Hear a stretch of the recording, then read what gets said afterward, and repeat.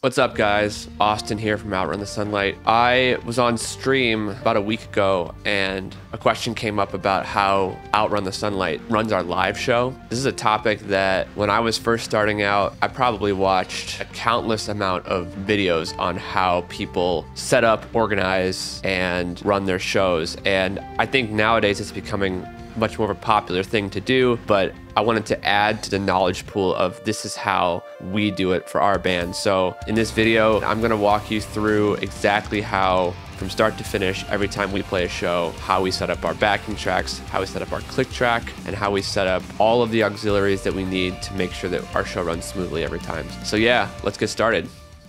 Okay, so I work primarily in Logic, and every time I do a new project, I have to make a new project. Okay, so blank canvas here.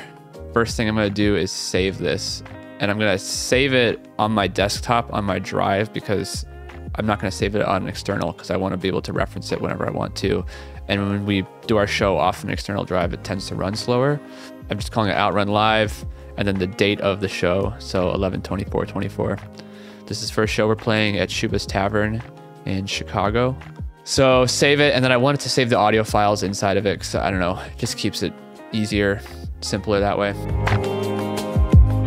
Our files exist in many different locations across different hard drives, just different places, and they tend to change and evolve as we play shows and, you know, change things about the song. So the first thing I had to do was, with the guys, we had to decide on a set list. And I'm just gonna kind of like see if they fit in order. I don't really worry about transitions. I just wanna get the stems into these tracks. Yeah, so I have my set list for doing one new song and a bunch of songs we've been playing in a really long time. So I'm gonna start by just doing some basic things that I know are gonna happen every time we play the show. So I know we're always gonna have a click track. That's usually the top thing. And then I'm always like labeling stuff. Second thing is we're gonna have cues. Cues are like my voice telling the band what to play. I'm gonna bust that, so that's Command-Shift-D on Logic, and create a summing stack and call this click and cues. And I'm gonna route this down here, my stereo out, I'm gonna send it to output 3 and 4, which is what we've allocated on our X32. That's where the clicks and cues get sent, so it's separate from the backing track. The next thing I'm gonna do is do the band tracks. So that would be drums, Austin, me, oops, can't spell. We have Ken, we have Phil. Kyle, our synth player, gets his own special spot because he's gonna be in the backing tracks for the show. I always use the SG for my guitar, and I always use the Sunburst Strat for Ken, and then Phil just gets a little bass icon. I'm gonna bust this to a summing stack and then call this band. And so this is useful for when we forget parts in rehearsal, we can quickly recall what part is what, you know, how the transitions happen, how the counting happens, and it just gives us like context to what we're doing really quickly. The next thing is we always have an aux guitar track. So this is guitars that are just in the backing track. They're mostly ambient guitars. 99% of them are ambient guitars. And then we have aux Kyle, which would be all of Kyle's stems. We have other auxiliary synths, and then auxiliary impact, which is like 808s, and auxiliary percussion, which is like shakers and this and that. This all goes to its own bus, and we'll call this aux front of house. So this is what gets sent to the front of house, and I label it with a speaker so that I know that it is gonna go there. That's sort of the general setup. Basically is what's gonna happen next. I'm gonna go through and drop all of the necessary information into each of these. I just wanna interrupt the video real quick and let you guys know that we started a Patreon. On our Patreon, we release new music, unreleased music, videos, tutorials, behind the scenes content that you can't find anywhere else. We see Patreon as a way to further connect with the people that like our music and also share knowledge about how the music industry works. Our band is full of professional musicians, not just in this band, but in others as well. If this is something that you guys feel you're interested in, it's like $5 a month for the entry level, and it gets you a lot of stuff. So hit the link below, and we'll see you there. So the way I get tracks usually is from old project files that we've played live with. So I have those on hard drives. So I have like my master outrun hard drive right here. I'll go to the last set. I know that we played it. So the last time we played this was at Arctangent. And so I'm gonna open up the show file. This is the show file from Arctangent, a master file of everything that we did. I know that from this set list, we are playing Redbird, Remaining, and Animal. Luckily, those are the last 3 songs. I can actually just export them as they are. In this case, I'm just gonna go through and make sure I'm taking the proper tracks. So I'm gonna take all of Kyle. I'm gonna take the click track, the cues track, the cues record track, which is additional cues. I usually have 2 cue tracks because there's stuff that's been inlaid over time, and then I always make a second one that if I like want to put a last minute cue into, I can just record it quickly into that. And then of course I'll take Austin Ken bass drums, and then I will take the aux tracks, and I'll make sure that I've got everything that I want. And on Mac, I'm gonna hit Command E, and I'm gonna export the cycle range only. And in the stems folder, this is where I'm just pulling from. Just gonna be Animal, Redbird, Remaining, normalize off, and then I'll hit export, and you'll watch this thing just skate through all of the backing tracks.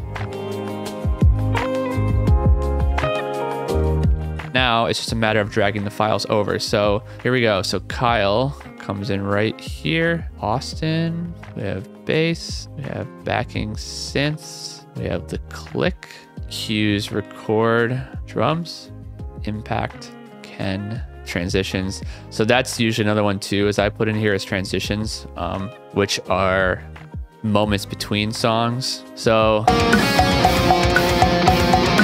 great, so that plays, that's what we want. Cool, so now I have several more tracks to grab. I also know that this is gonna get chopped off right here. Animals, they're gonna be the first track. This is actually gonna come over here. So we're starting to get the order of everything. Okay, so I have, let's see, 1, 2, 3, 4, 5 songs I still need to get. So, geez, that's a lot of songs.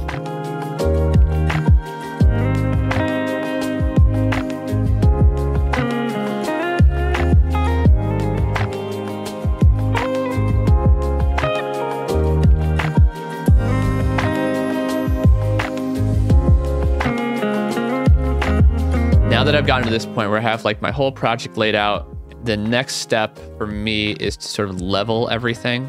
And I do this mostly visually. It's just what's worked in the past. So I know that this click track needs to come up. I'm basically trying to make everything almost as blocky as possible. Not because I want it to be loud, but because I want it to be the same. And then from there, I will adjust all aspects of the mix based on the faders.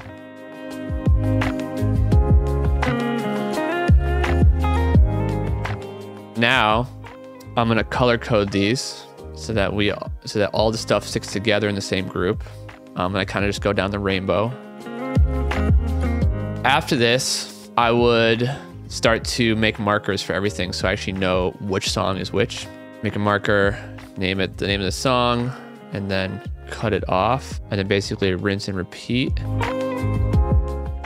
And it helps me visualize like how much time is in between each song too. So I got a nice little break between Zero Dimension and Old Wound, somewhat of a break between Old Wound and Spirit. There's sort of a sprint right here. I'm probably gonna end up increasing the space between Psychic Cycles and Heat Haze, and then into Redbird and Remaining. So let me just make sure that these are labeled all correctly. And then basically as we rehearse, we discover new things about the tracks that are either wrong or need adjustment, or we add cues or we adjust levels of stuff. And this is pretty much what we play to. The other thing I'll show you how I set up is our record. I'm actually gonna import this one. I have all of my inputs that we would normally play with on their own track, each with their own input. When I'm ready to go, I basically arm all of these and they're ready to record right along with us. We use 16 channels: kick, snare, tom 1, tom 2, tom 3, hi-hat, overhead left and right. My guitar is in stereo. Ken's guitar is in stereo. Kyle is in stereo, but he's actually not being recorded for the show, so I might do something else with that. Phil is mono, our bass player, and then the talkback mic, which is what I use to talk to the audience to, is a mono track. I typically record additional room tone using like a Zoom, I think it's called an H1. It's like a little pocket like recorder that does stereo recording. That's pretty much the gist. Thanks for watching. Remember to subscribe to the YouTube channel if you like what you see, and join us on Patreon for more behind the scenes content, exclusive releases, music, things that are not found anywhere else. I'm Austin. Thanks for watching. See you next time.